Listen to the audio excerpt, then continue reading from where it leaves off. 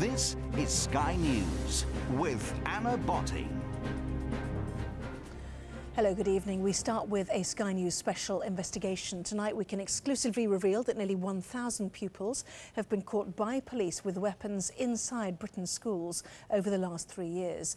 The dangerous items being carried inside classrooms include guns, knives and a meat cleaver. And this evening it's emerged that at least 80 of the children involved were still at primary school.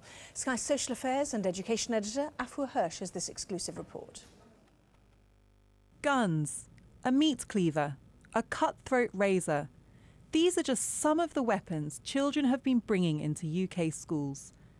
Our investigation has uncovered a hidden culture where for some pupils, carrying these potentially lethal objects is the norm.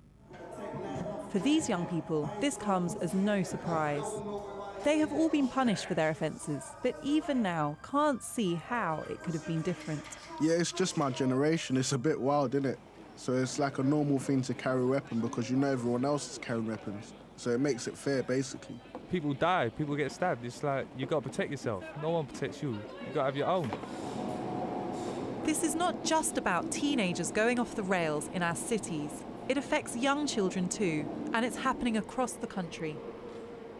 Through Freedom of Information Act requests to UK police forces, we can reveal that 981 pupils have been found with weapons in schools over the last 3 years, including 80 primary school children.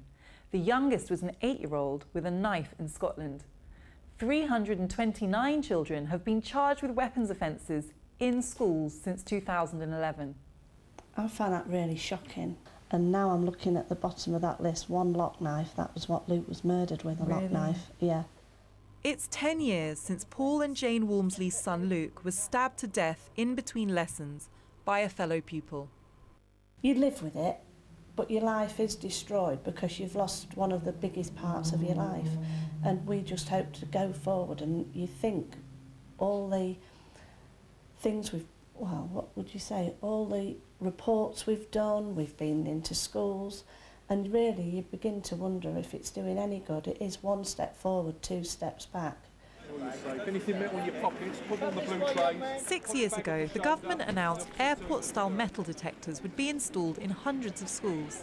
That never happened, and now it's up to individual schools to tackle the problem. Despite speaking to dozens of schools, we were met with a wall of silence by heads fiercely protecting their school's reputation, quick to deny they have a problem with weapons. Although the issue may have gone off the radar, it has not gone away. It's happening weekly in our society, but it's becoming such a common topic to the point where people don't need to, it's not a surprise anymore, it's not a shock. Whereas if we go back 10, 15 years ago, someone getting stabbed was main news. Now, if someone gets stabbed, it's like, okay, oh, another guy got stabbed again. Nothing new.